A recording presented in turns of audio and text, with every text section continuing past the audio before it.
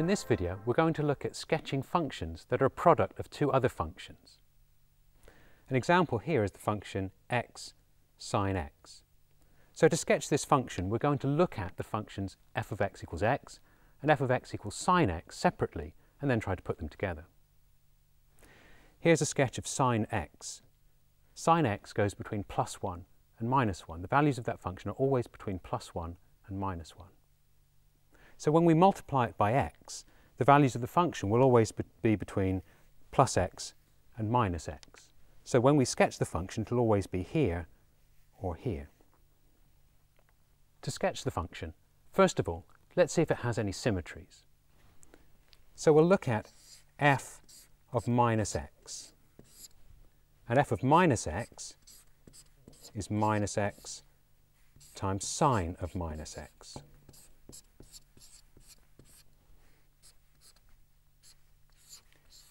Now sine of minus x is minus sine of x.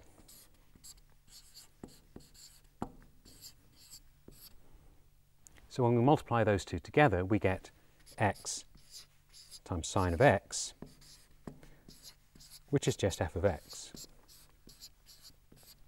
And because f of minus x equals f of x, the function f of x is even.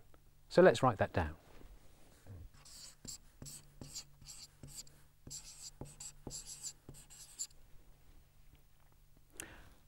Because sine of x is 0 whenever x is an integer multiple of pi, the function f of x is also 0.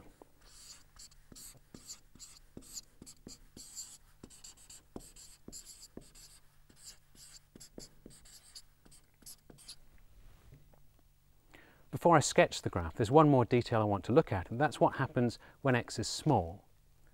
And in order to look at what happens when x is small, we're going to use the Taylor series for sine of x, about x equals 0.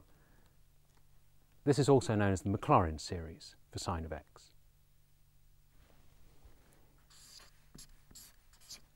When x is small, f of x is roughly x times x, because x is the first term in that Taylor series for sine x, and that's just x squared. So now we're in a position to sketch that function. We know that f of x is even. We know that it's 0 when x is an integer multiple of pi. We know that it lies between plus x and minus x. And we know that near the origin, when x is small, f of x is roughly x squared. So here's x squared. I need a curve that looks like x squared when x is small and goes through 0 when x is an integer multiple of pi.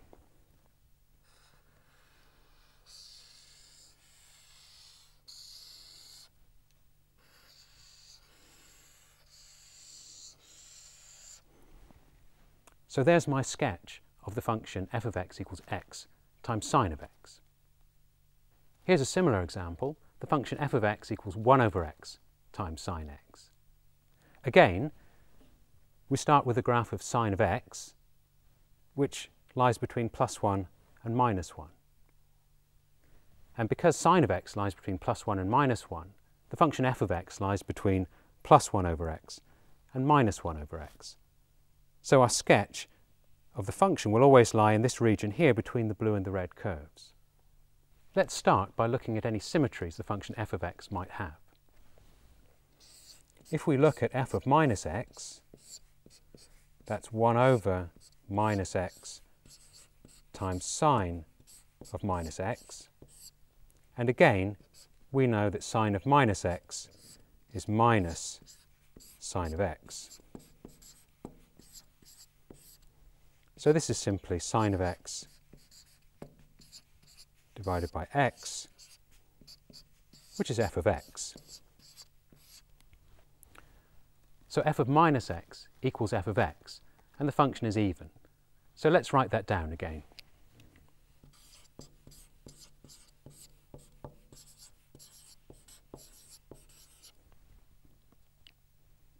Now again, sine of x is 0 when x is an integer multiple of pi.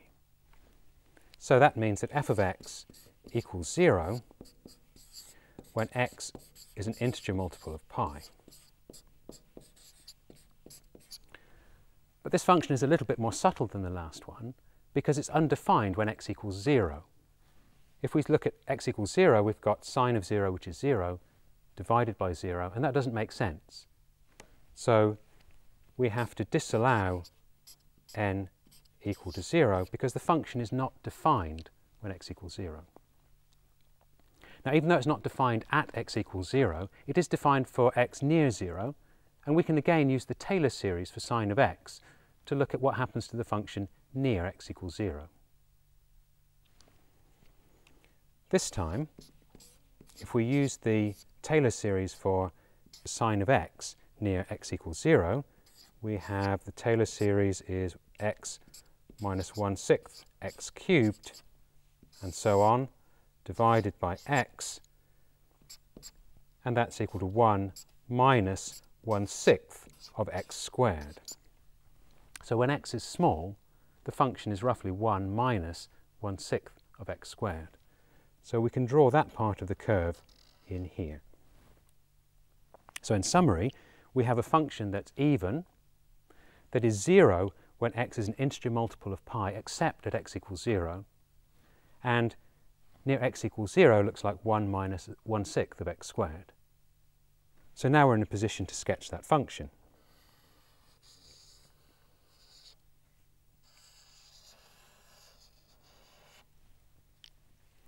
And that's our sketch of the function f of x equals 1 over x sine x.